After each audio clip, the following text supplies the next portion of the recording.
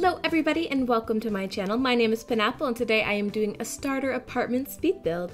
So if you're interested in this build, you can download it off of the gallery. My origin ID is penappleYT. This build is really exciting, at least for me I guess, because it is city living and base game only. Whenever a new expansion pack or game pack, really not usually stuff packs, but whenever a new like big thing comes out, I try to make it so that I do a base game and that thing only, just because I realize that not everybody can afford to have all of the packs.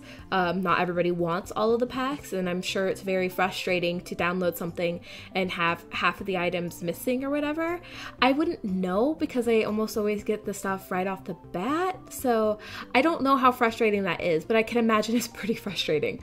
So I definitely tried to, you know, make this a really accessible build. It is starter, it's a starter home, so it's about like 20,000 simoleons, I think, and it's base game and city living only, so I think that's really great.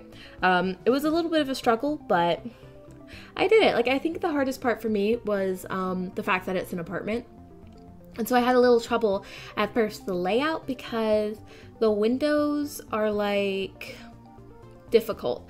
These windows were difficult to work with, I thought, but I think I made it work out in the end. It's a 2-bedroom, 1-bathroom home, so it's pretty teeny tiny. I mean, I think that was how it was to begin with, but I definitely kind of switched around the layout and I wanted to make it a bit more open plan. But yeah, like, this only took me about an hour to build and I had so much fun building it, and I actually built it a little while ago.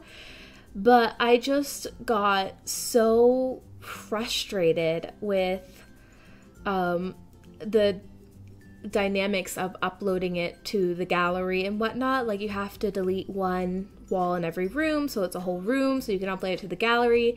And then you have to make sure that Move Objects is on when you download it from the gallery. Otherwise, it won't fit. And it was just like a nightmare, and so I kind of just let it sit for a bit because I was just like, it's not happening. It's just not happening right now.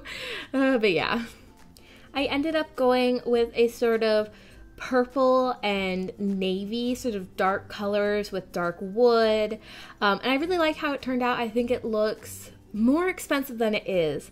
I didn't use super cheap furniture, and I could kind of get away with that because it's such a small space and because it's an apartment. I didn't have to really pay for quite as much stuff. But yeah, so I did use a little bit more expensive objects, but it's a little barren. I don't know. I really like it. I think, of course I like it. I built it. But I don't know what my favorite room is. I can't, it's one of the bedrooms, I think. It's either this one. I think it's this one. I think it's the master bedroom.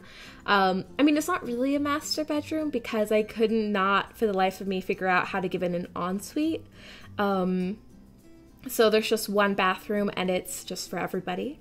But right here is the kids' room, and I sort of thought of going with the striped theme, but I think I would have had it to have the room be like 1 square smaller or 1 square bigger or wide for it to work.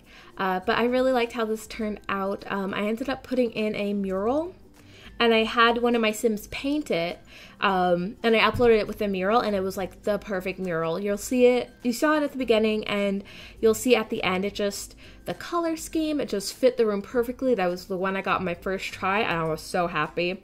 But yeah, here I'm building the world's most boring bathroom. I was just like, just do it. Just do the bathroom. It's a starter home. The bathroom doesn't have to be this like fanciest thing in the world. But I did test everything and it all works. And so, well, I didn't test not the crafting table. This is a Minecraft. What?